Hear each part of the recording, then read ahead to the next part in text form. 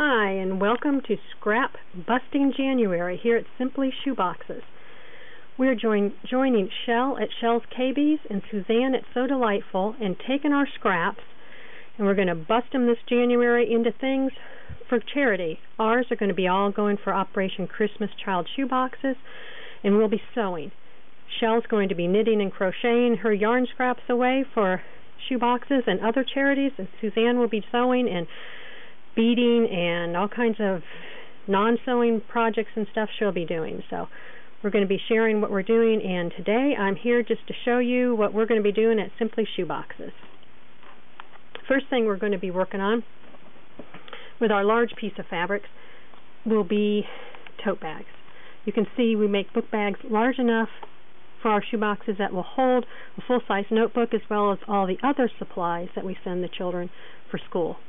Pencils, calculators, coloring books, crayons, color pencils, whatever we send them can fit in this bag, and they'll have it to carry to school.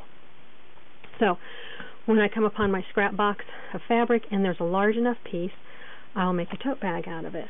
I've made patterns out of cardboard for all my things I'm going to be making, and this one is like 14 by 23, so it's hard to get in the frame here. But that's what one piece will take. If I don't have a piece that large, I've made a half a bag. So the front can be one color, the back can be a different color, or it can be the same fabric, I just might not have it in one full piece that I normally do. I've also made a half bag going the other way, so that the top and the bottom would be different, if that's what my scraps have. The other thing I do is use quilt binding that I have for the handles. I edge stitch the edges and turn them into handles. This is the very first video I've ever made, so bear with me as I try this. As you can see, I have 2 baskets full of this quilt binding. It's double fold quilt binding. You can see and what I do is I just edge stitch both edges and cut in and make it into the handles. So I've got 2 baskets full of different colors, so I'm set for however many tote bags I might be able to make. I'm sure it's more than I can make.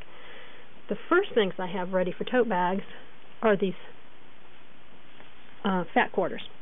Anything that's not yardage fabric, I call it scraps. So my fat quarters, I'm calling it scraps.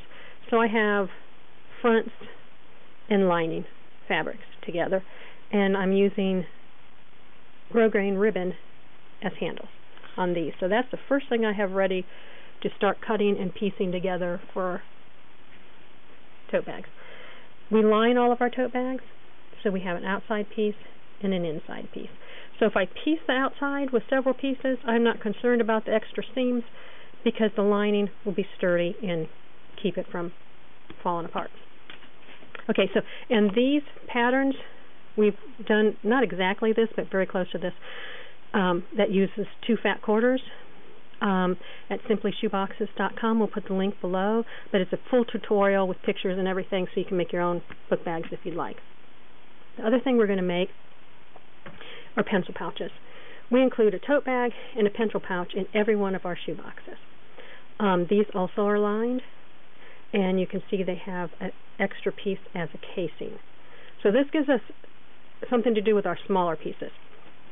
We have the pencil pouch pattern, which is 10 by 10, so which I made a little bit smaller than what we have on the website now, but it's 10 by 10, and we need one of the fabric and one of the lining.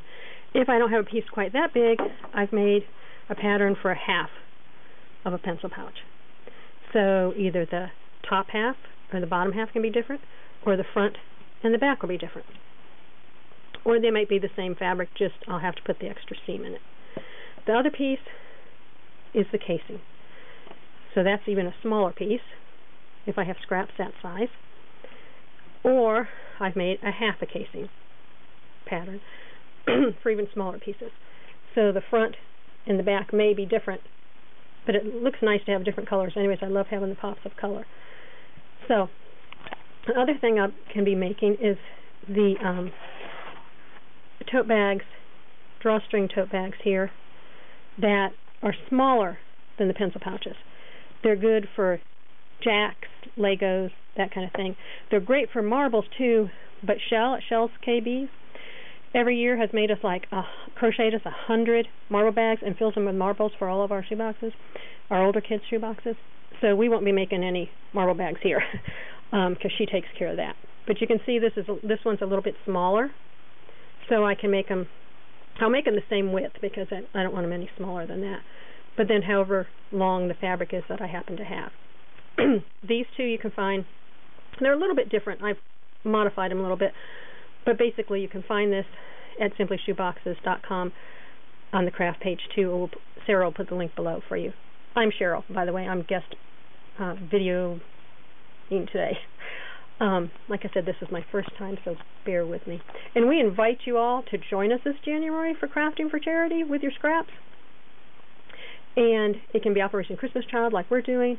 I know Chelle, one thing she's doing is Preemies of the Carolinas. They make crochet hats or knit hats for babies in the NICUs.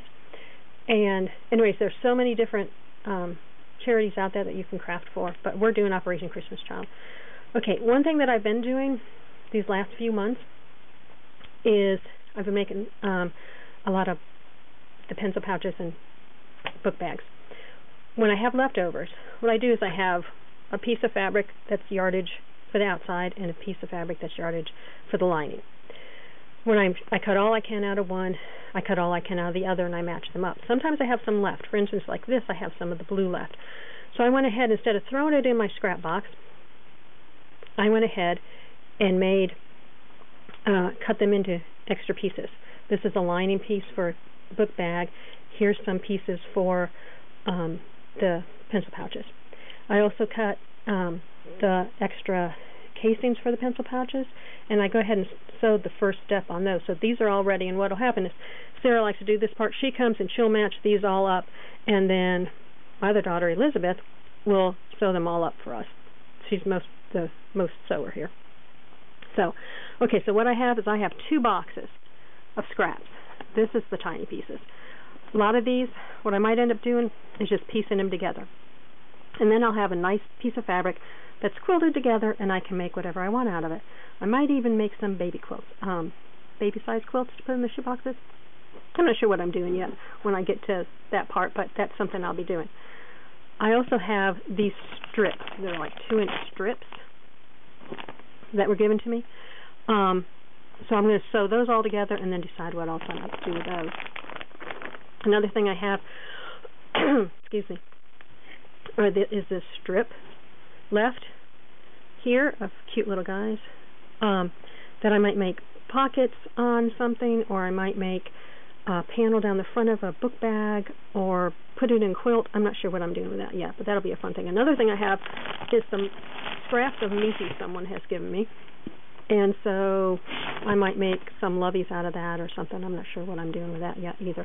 I also just have a bunch of pieces left here, fabric. This is another box full.